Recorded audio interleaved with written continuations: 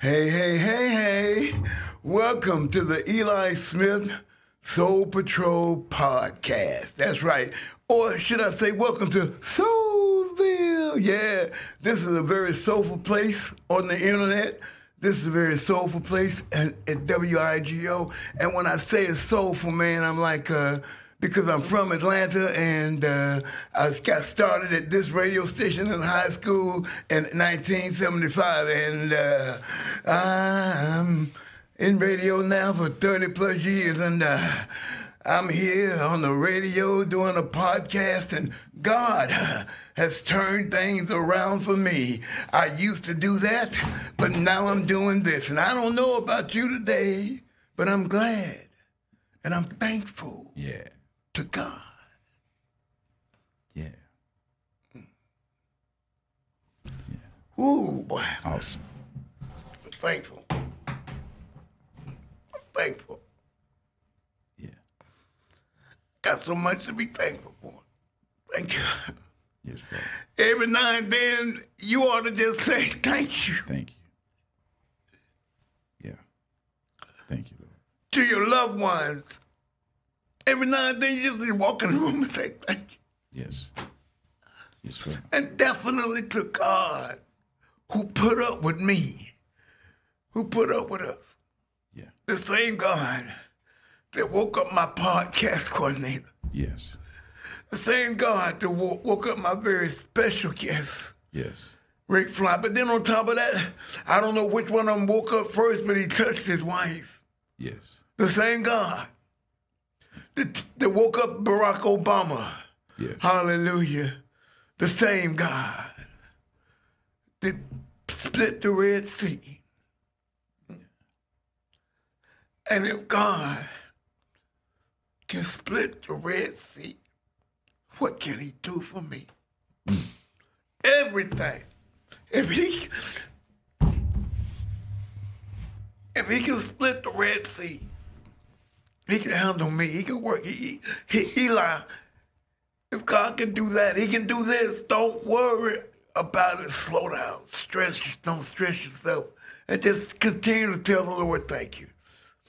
And if I don't say anything else, if I will wrap up the podcast right now and just keep it moving, I've done enough. Welcome to the Eli Smith Soul Patrol podcast. And we call it the Soul Patrol because we are on patrol for souls. And at the end of the broadcast, we always like to extend the invitation to someone who has never accepted Jesus Christ as their Lord and Savior, for that someone who thinks that you have to be in church, or you gotta go to, you gotta be in church to do you gotta be in church to get saved. You gotta have a pastor in front of you to get saved. No, you don't have to. I'm not knocking it because I'm a minister, but I want you to know, don't. If you were drowning and it was Tuesday and somebody trying to save you, tell me this, would you wait till Sunday to get saved? No. You ain't got to wait, baby. And for those of you like me who said, when I stop drinking, when I stop smoking, when I stop sleeping around, when I stop, I'm going to get myself together. See you down the wrong street already. Because if I could have got myself together a long time ago, I would have done it, but I need some help. We all need help. I'm going to say this and I'll move on. I remember God gave me this illustration. I was on the air one day, and he said, we always had to have help. We always had to have some help.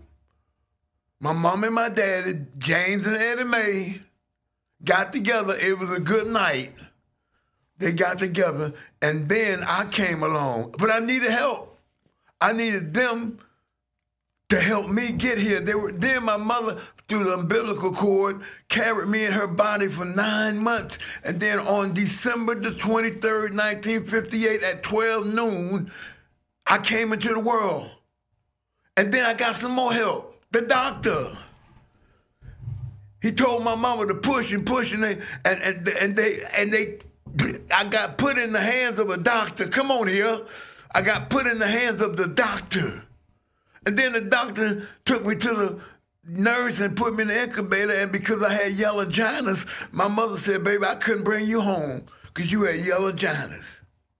But my daddy named me. And one day I said, Mama, how in the world, and I said it just like this, how in the world did I get stuck with the name Carl Eli Smith? If you've been watching my podcast on a regular basis, I've told this story before. When I said, Mama, how in the world, Rick, I said, Mama, how in the world did I get stuck with? And that's exactly how I said it. Stuck with. How did you get stuck with? With the name Carl Eli Smith. How did you get stuck with? And then she spoke these words. Now, the first two words sold me. She said, your daddy. Then the next two words, she said, your daddy named you. That's all I needed to hear.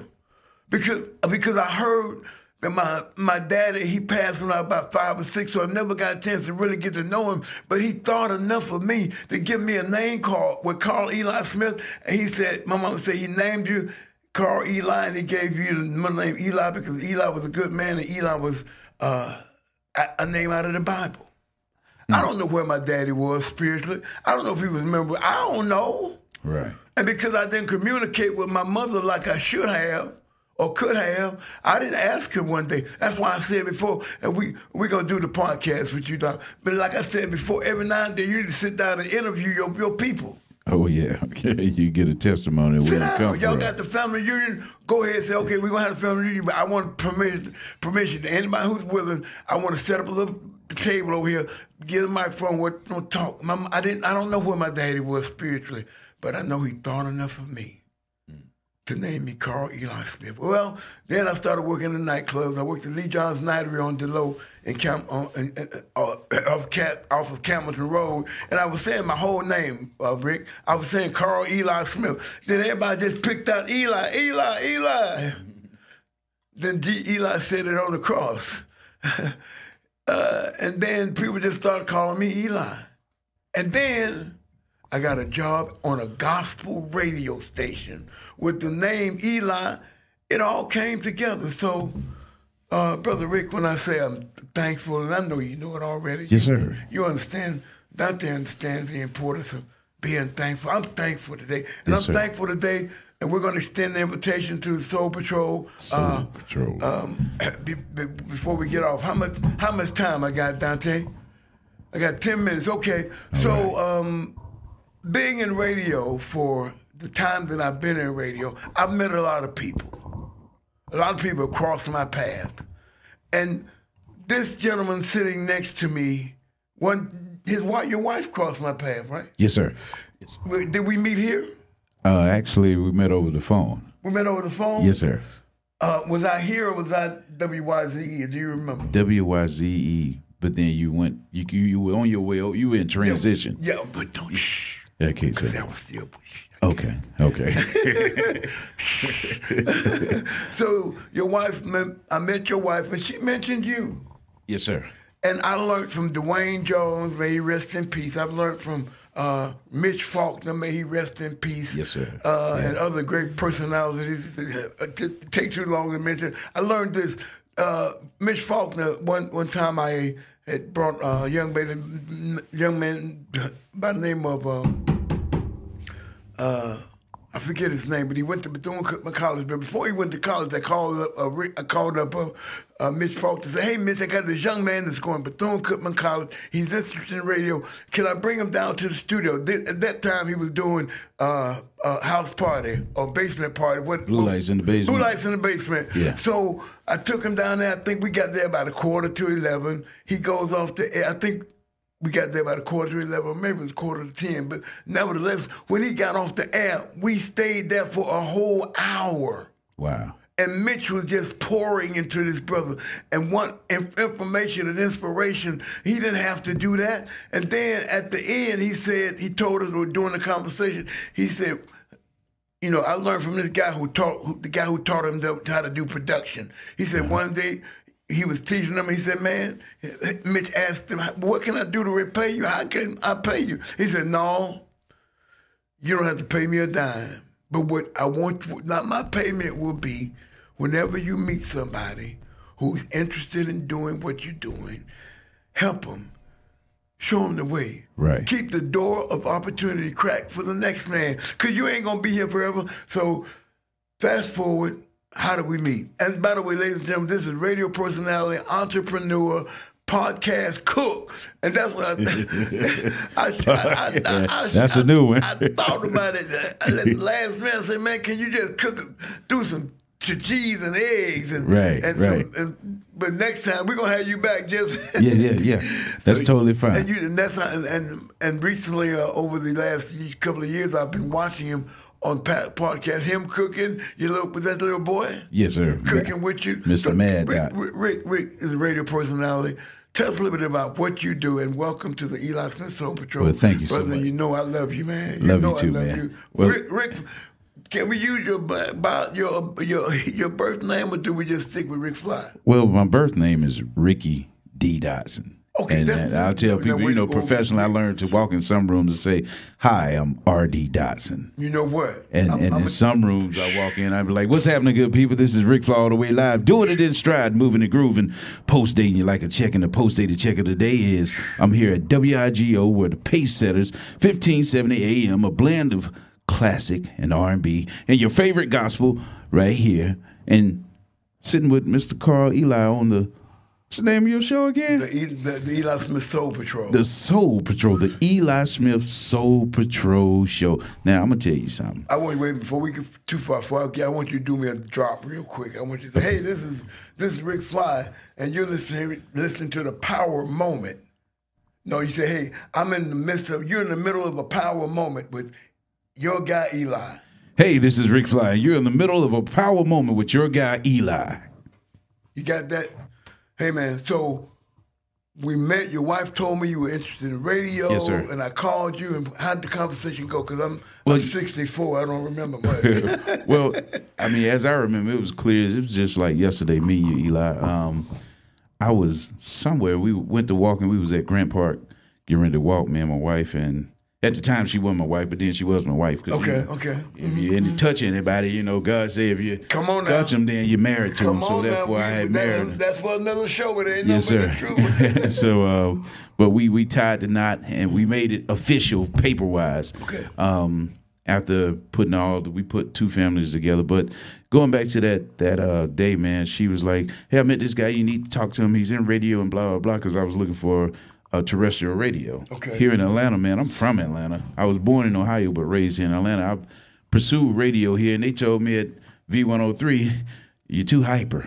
I'm like, too hyper? I just got personality, and what y'all got over there ain't personality to me, and no shade to nobody, but I'm used to watching people on air really just having fun and giving it to the people. The whole tagline stuff. I had a chance to meet Mitch Faulkner, and he told my wife, he was like, "Boy, you got it." I didn't go to school for it. You got it. I got it, But fast forward with you, Eli, you called and talked to you, and you immediately was like, seemed like I heard you before, Rick Fly, and I went to talking, and you gave me an opportunity that same day. You said, "Look, I want you to go down to the it was a red carpet event." Okay.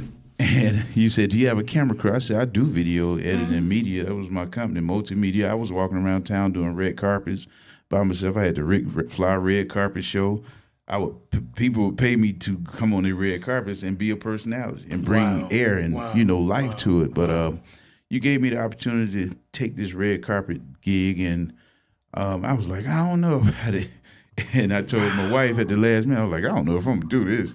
And she was like, "Yes, you are. You're going to do it." Yeah, you are. You're going to do this. And she kept just saying, she always told me, just be obedient. Yeah. Do what God put in before you and in your face. So when it did the red carpet, and you had a camera guy that came with me. It was your camera guy, actually. Because I was going to book a camera guy. And the guy showed up, and we got on the red carpet, and they took me and placed me up front. Miss Diane. Wow. And Miss Diane called me about 2 weeks ago. I met her. I never knew who she was, but when I walked in to get my pass and get my band, she was like, "Who are you?" I said, "I'm Rick Fly." And next thing you know, the whole table just turned around like, "Rick Fly." And I said, "Yes, ma'am." And they was like, "Something about you." I was like, "Well, it is." You know, and so I walked out, and she said, "We're gonna put you up front." So it was probably 100 media people there. I was up beside Roland Martin, BET. They placed me between BET and it was another heavy hitter station, and everybody that came through, I got to interview everybody, but everybody came over to that one corner because it was such a light going off over there, and if other camera people started filming me. So I had to understand that when God make you the light, and when he give you a personality like mine, it can be detrimental to you. I tell my children it could be a default, but it is a blessing because you're used to go before people and give people energy, pour into people like Mitch Faulkner, to sit before someone who I call him the godfather of radio. Oh yeah, no doubt. Because to sit in his presence, and I've been in the studio with him and worked with him, and he showed me how to do the voiceover stuff. I was doing voiceover work, and he's the wizard. He was a wizard, and he and my wife, she was on his show down at 104, the Mitch Faulkner show, not the Blue Light in the Basement, but Saturday nights and stuff. And I mean, he let a lot of people come across that platform, and he lifted them up. You know, they were like, "Oh, I'm in front of Mitch Faulkner." And he was like, "No, it's about you." So it was a pleasure to have him come over on my show. And I was one of the first people to do internet radio, and we did a hellified radio show, man. I'm a stickler about production, so our show, I did a 4-hour show with 5 people. I had a cast of 5 people, and I had to teach them, you know, what production was. So, you know, we had Rick Fly all the way live, doing it in stride, moving the group and post there. You like a check. We had Tony and Nicole running in 6-inch heels. That's Favored and Blessed. We had Fruit by the Pound, dropping news all around the A-Town. We had DJ Cat from Your Block, His Block, everything, Block Project DJs, and we had Kylie Mystique, who was all things fashion. I called him ultimate lifestyle guy. You know, won't he do it? He already did it, and we put on a show, man. Won't he do it? He already did it. What my time look like, Dante? Good God Almighty! So you know, we did a whole lot over there. So my experience was coming to. After all of that, I met you, and we've still stayed in contact, you know, after all these years. And I'm so proud of you, man. Yeah, I'm proud of you too, man. And so Lord have mercy. After I left radio, I became an at-home father. You know, me and my son, Mr. Mad Dot. How old is he now? He's 6. Okay. And he has a brand, so I branded him. And when people see us out in public now, they say, "Hey, Rick Fly," now they saying, "Mr. Mad Dot, what's up, man?" And he's looking at them like, "Who are these people?" But they watched him on social media, do production work, do skits and stuff with me, be in the kitchen with me, because I started the Rick Fly cooking experience. Yeah. Where I just took music and fused it with food. Okay. And so. Talk about you. He also has a food truck. Yes. And he's going to be a big part of, let me get a shameless plug, the WIGO Tasteful Tuesday. Tasteful Tuesday is coming back. As a matter of fact, was the last Wednesday in the first Thursday? Tuesday. Yeah.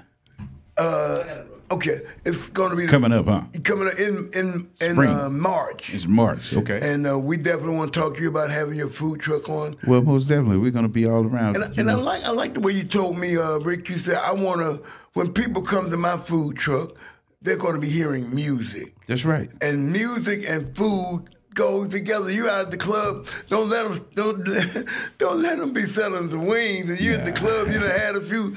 And I don't drink anymore. I don't. And if you drink, that's good for you. Yeah, that's right. Carl, before I got here this morning, I had me a Bloody Mary sitting there eating breakfast at Rosie, the restaurant called Rosie. I dropped my son off at school. Rosie, shameless plug for you, baby. We got to get some money from her. Okay, yeah. But if you have music and some wings, man, you're gonna enjoy the music and get them wings. Music and food. And so I tagged that as we're moving and grooving foodies. Wow. That's on the side of the truck. Okay. Moving and grooving. Foodies. Foodies. Wow. Yeah. And so the name of the company is My BLT. I got a shirt on them. My BLT. I'm gonna do like Clark Kent. Come on now. Superman. Look, get See, you see that face? It's Yeah. My BLT Gourmet. My daughter drew the logo. Okay. And it's bringing color to your palate. Wow. And BLT stands for not bacon, lettuce, and tomato. It stands for bringing love to the table. So, God prepares a table for you. Yeah. And my wife I thank God for us. And I tell people, don't just leave. oh, you're going to leave me. I mean, I ain't gonna charge you this time, Okay. but next time you got to bring your checkbook with you. Okay, But go ahead. cold-blooded, What you man. saying about your wife? Well, I thank God for a wife, because the Proverbs 31 woman, virtuous woman, she's a blessing to the household. She brings peace, but she prays for a man, and her man is well respected out in the community. And one thing I know about my wife is she believes in me, because when we get in front of people, she talks about me, and I'm sitting there like having a conversation with people, and I only give you so much. I don't give people all of me unless I'm on stage and I'm like behind the microphone, like, hey, what's happening, good people? But she'll tell me, oh, he's being modest. He's not really telling you who he is and what he's done. And I'm like, will you be quiet? I don't feel like entertaining nobody right now. Them folk ain't interested in all that. I'm just like, I'm ready to get gone, because I'm kind of shy, but I'm not. Me too. Yeah, so I do thank God for her, because she always press it forward. She pays it forward. And when I don't want to talk, sometimes, I'm not moody, but I'm just like, okay, great, hey, pleasure to meet you. Who are you? Okay, who are you?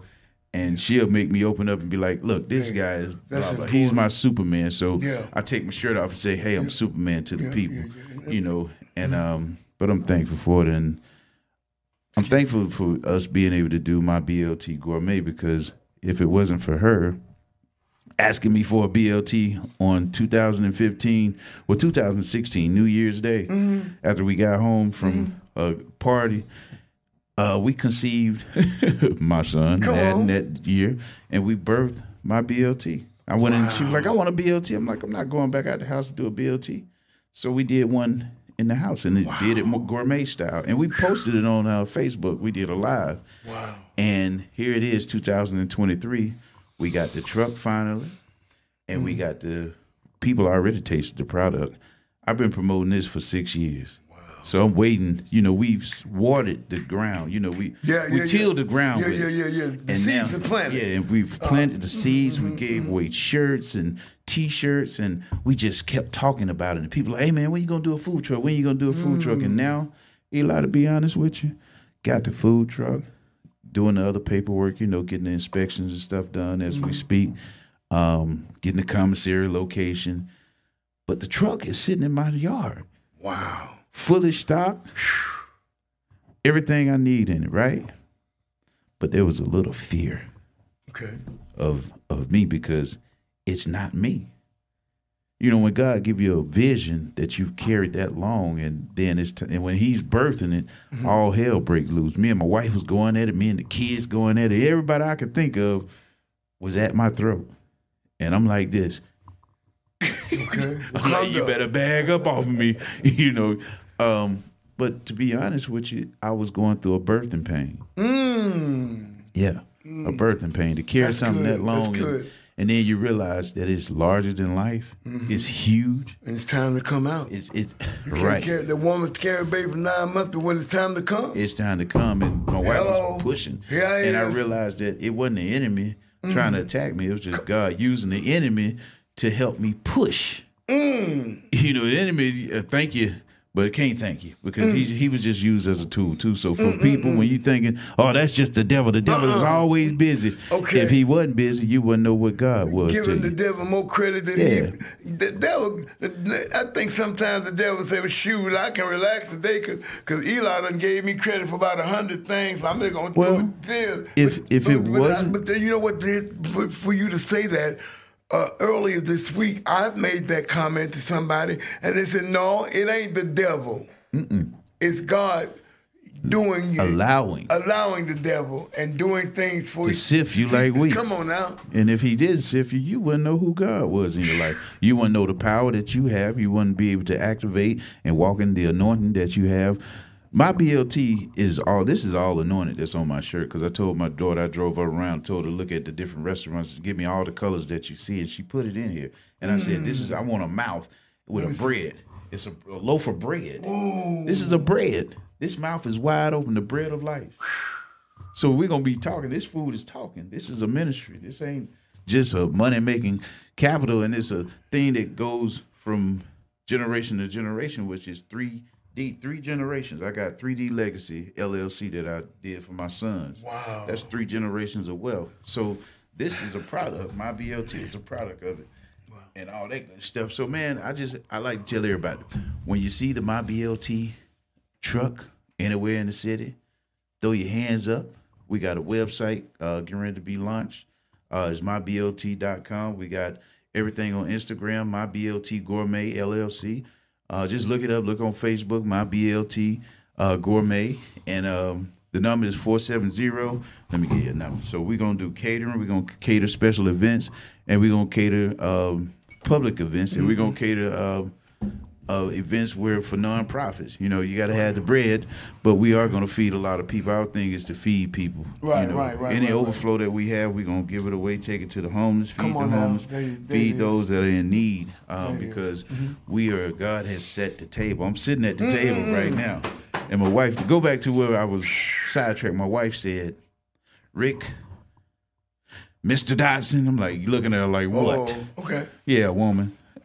She said, the table is prepared. And I thought about it, and God dropped it in my spirit so quick that he prepares a table for us. Yeah. Right? In the presence of our enemies. Uh-huh. That don't matter. It don't matter if they're your family, because some of your family is enemy. Come on now. The enemy will use them. Come on. But they are on the other side of the table. And they ain't sitting down. If he prepared a table for you, you're sitting like me and you. But everything on the other table still standing up. There's no seat on the other side. So they can't sit at your table. They can just walk on by.